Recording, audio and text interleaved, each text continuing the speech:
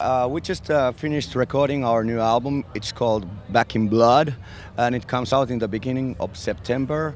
We recorded in LA for 2-3 months with a producer, Matt Hyde. Matt Hyde is a great producer. He's a classic rock producer with he's into bands like AC/DC, Led Zeppelin, Steppenwolf, and he's been producing Slayer, Monster Magnet. So we wanted to get like producer like that who will make us to rock more.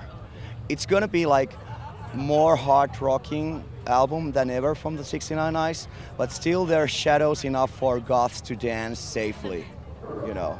We always try to mix the both of those worlds together, and we're super proud of the 2-3 last albums we did, but in our heads they're a bit too more polished as we wanted them to be, so we wanted to go back to the more aggressive, louder, into your face, more guitar oriented direction though. So that's why we chose Matt Hyde, who's a rock guy in an old school way, to get the same kind of a vibe you hear from all the classic Appetite for Destruction kind of a records, and that's exactly what he got out from us, and we are super happy with the result. I mean, it is you're gonna love it.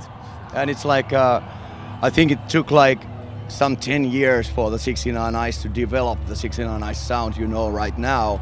Like we were influenced by New York Dolls, but on the same hand we love like gothic rock like Sisters of Mercy and Bauhaus. So how to make those two elements to appear in our sound, that took some 10 years, but if you listen to us right now, of course that's obvious. These guys are glam rockers, these guys are like rockers, or goth and rollers, however you want to put it.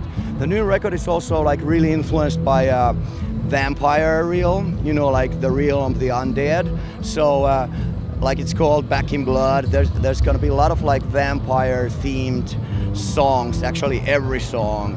I don't know where it originally came from, the idea, but we've been called Helsinki vampires ever since the beginning, so it makes total sense. And we did a new video in Westchester with Bam Margera from our new single, which is called Dead Girls Are Easy.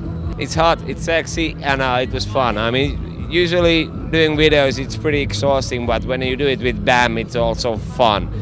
We did the Lost Boys video with Bam. That was already like 5 years ago, so it was about the time to do something new with him, and he's been friend forever and always supporting us, so we just wanted to have as fun as we did with Lost Boys video, and also it's like this new video is like probably the sexiest video of this year, and this doesn't mean it has like only female scan. It has both. It's gonna be like really cartoonish and interesting video, and it's gonna be like a perfect vampire rock video for this Halloween.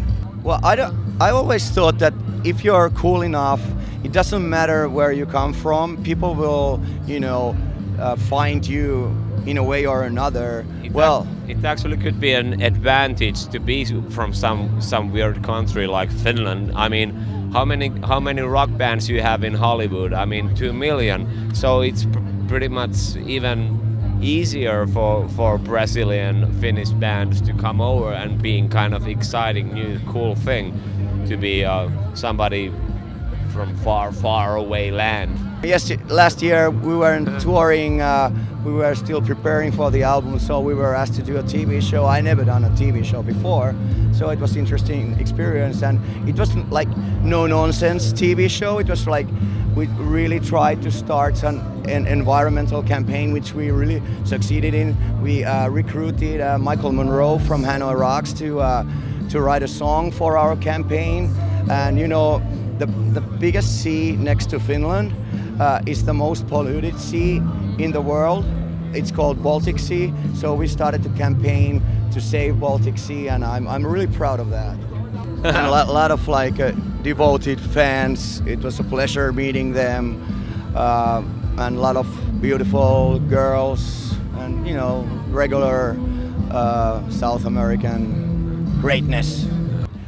Hi there, all Brazilian vampires. This is Jyrki from the 69 Eyes. Can't wait to see you again.